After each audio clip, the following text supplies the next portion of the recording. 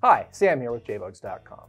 In our last video, we removed the dashboard from our 1971 Super Beetle, along with the hood and other items in the trunk that made removing the dash easier.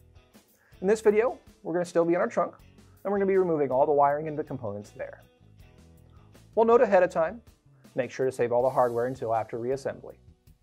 Reinstalling the hardware to the part it goes with is an easy way to keep the parts organized. Also, take pictures of the positions of wires so you know where they're supposed to go when the reassembly time comes.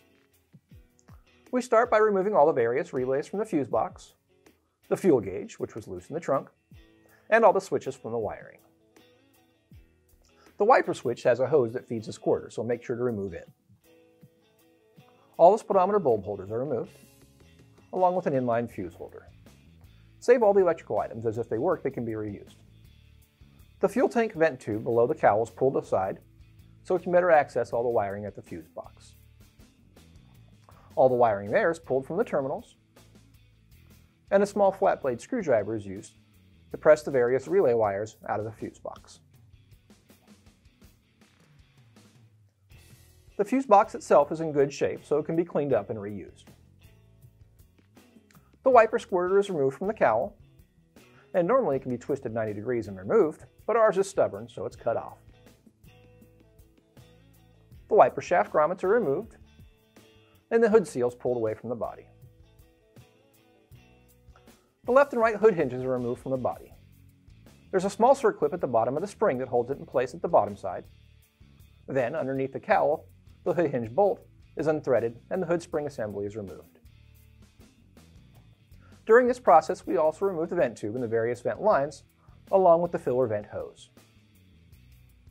The heater tubes and hoses are removed from the right quarter panel, and we make sure to save the vent distribution teeth. The screws for the ashtray holder are unthreaded and the holder is removed. The wiring for the aftermarket washer bottle is cut away, as is the remaining portion of the filler vent hose. The clamps for the fuel filler hose are removed. The washer bottle hose is removed, along with the aftermarket washer bottle. The hood release cable is tucked out of the way. Then the dash brace is removed from the back side of the dash. The left side quarter panel vent hoses are removed, and again save the vent tree. The speedometer cable is cut at the body. Then the various wires are cut and pulled away from the car. Make sure not to remove the dome light harness. Cutting it back is fine, but we'll use the old harness to pull the new harness in later. While we're in the area, we'll remove the antenna and continue removing all the various wires. The steering column harness is pulled through the bottom side of the dash, and the original speakers are removed from the back side of the dash. All the wiring grommets are removed, and we move forward in the trunk and remove the front headlight and turn signal wiring. The 4 rivets for the hood latch assembly are drilled out, and the assembly and cable are removed from the car. The 2 screws for the fuel filler door are unthreaded, and the door is removed from the car. The 4 fuel tank bolts are removed, and the tank is tilted up. At the bottom side, the fuel line is cut, and the tank is removed. The fuel filler neck vent is unthreaded from the filler, and the filler is removed. The fuel line is cut at the body, and the line and the grommet are pushed through the bottom of the trunk. Next to the steering column, the master cylinder or horn wiring are pushed through the body.